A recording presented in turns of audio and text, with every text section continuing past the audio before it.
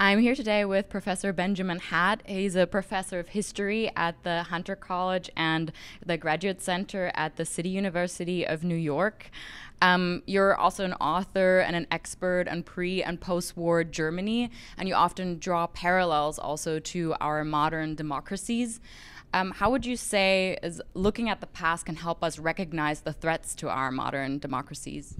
So I guess I wouldn't be a history professor if I thought there wasn't some use in this. And I think what I would say is there are certain kinds of political messages and political movements which unfortunately have a sort of eternal appeal. Appeals to nationalism, appeals to xenophobia, to race, to resisting the influence of the world on one's own country. And these were the kinds of impulses that led to the rise of fascism in the 1920s and 1930s. And unfortunately, we see a lot of these same impulses having appeal in most democratic countries for a lot of the same reasons, economic stress and so on, immigration flows, that kind of thing. We see these appeals having the same kind of stress today, and we see some of the same kind of political forms emerging again as we saw 190 and 80 years ago. Thank you so much. At the Aspen Institute, we're obviously always also interested in the transatlantic relationship.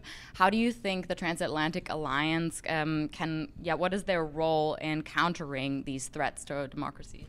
So I think the transatlantic alliance is part of one of the great political and diplomatic achievements in all of human history, really. I think the whole post-World War II order, of which the transatlantic alliance is such a key part, really put the world after World War II on a vastly better path.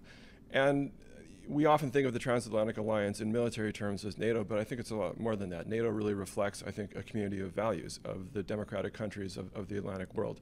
And right now, especially with what's happening in the war in Ukraine, we see these values coming directly under threat from a brutal, authoritarian, and basically genocidal regime, much as happened 80 odd years ago.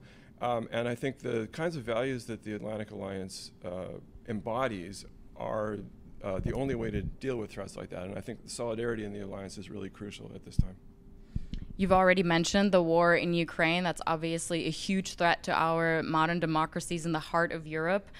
Where do you see this current war in Ukraine fitting in an overall threats to democracy that you've just described? So I think that the war in Ukraine in some ways is a little bit like the Spanish Civil War of the late 1930s, which many people at that time saw as kind of an opening act to a fight between fascism and more democratic forms of society.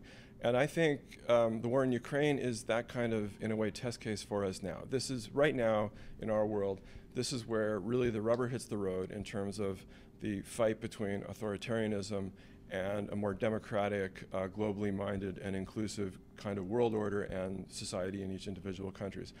So I think that what happens in Ukraine is really decisive for the world.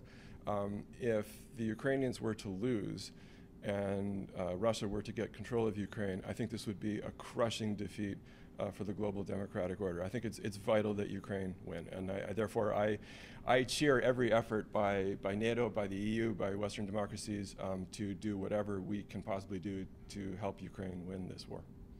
Thank you so much for these important words and for being here today to talk about the threats to democracy. It's very important to keep talking about how the past influences the future, the present, and thank you so much. Thank you very much.